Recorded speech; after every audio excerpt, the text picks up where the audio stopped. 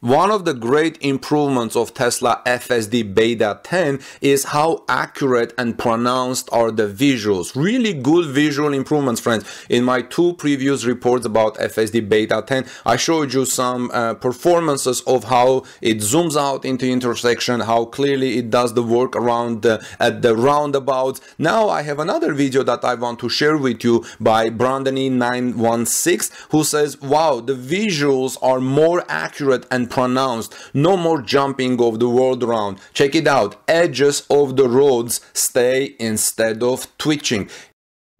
I just had to show this. Look at how stable the display is. It's no longer jumping around.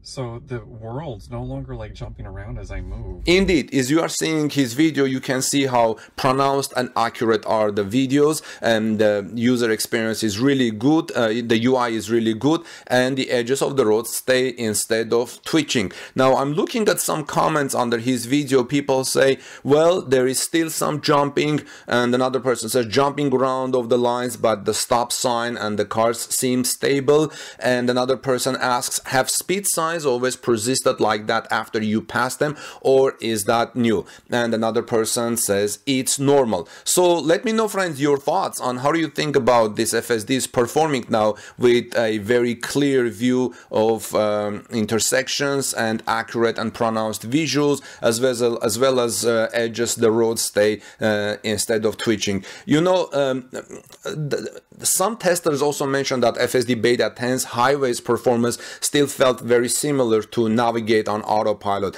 This is not to say that the improvements rolled out to FSD Beta 10 are strictly incremental, of course, as it remains to be seen how the new update performs in more challenging situations.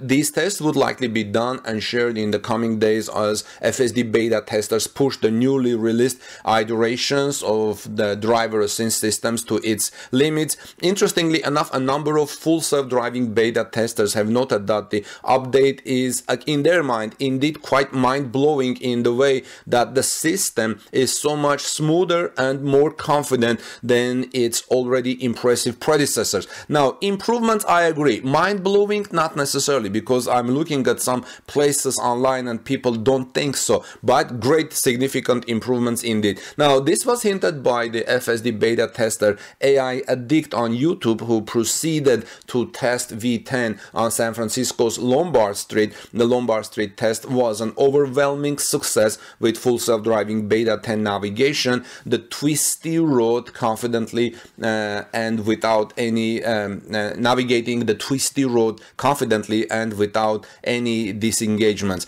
Elon Musk has been pretty excited and optimistic about full self-driving beta 10, not noting recently that the update would blow minds. Depending on the performance of full self-driving beta 10, Tesla may release its next update V10.1 about 2 weeks later. What do you think, friends? I think the next update will be, of course, much better. We'll see what improvement comes in comparison to this one.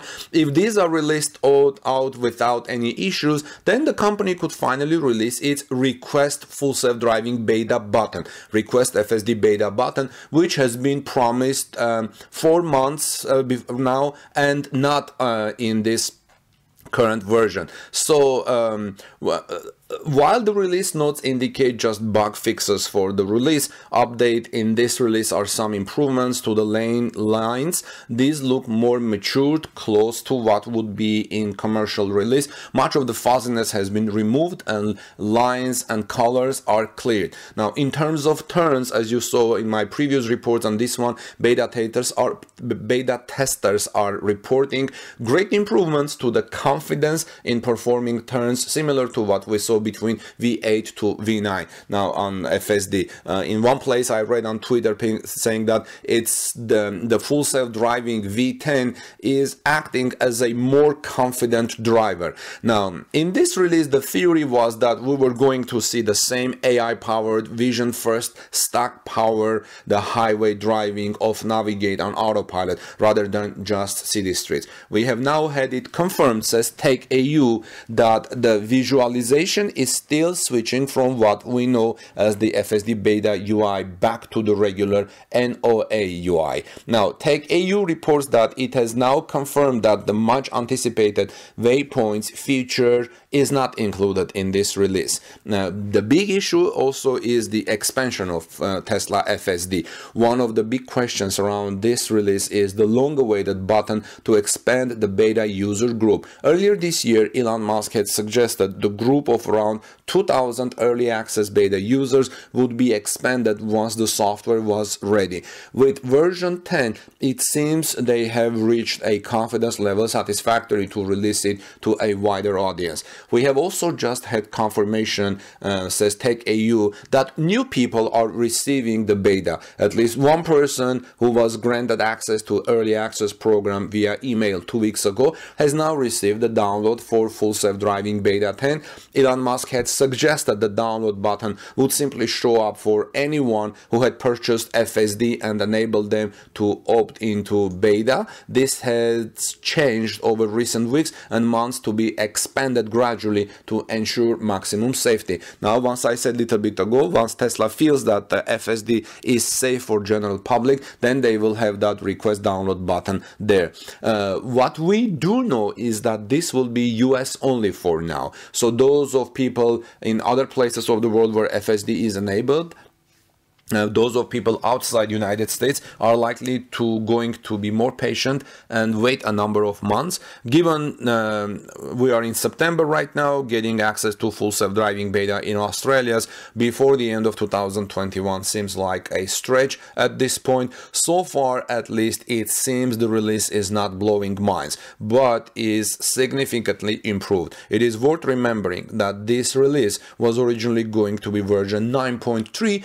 but was postponed a week and the version 10 switched to a V10 release. Now, friends, I'm looking in the general media of coverage of Tesla FSD Beta 10 and Tesla discussion boards and groups where people, among other things, ask if this FSD Beta Beta 10 is mind-blowing, then why is it still level 2 autonomy? Then what would you call the level update release that is level 3 or level 4? Is this good enough for Robotaxis?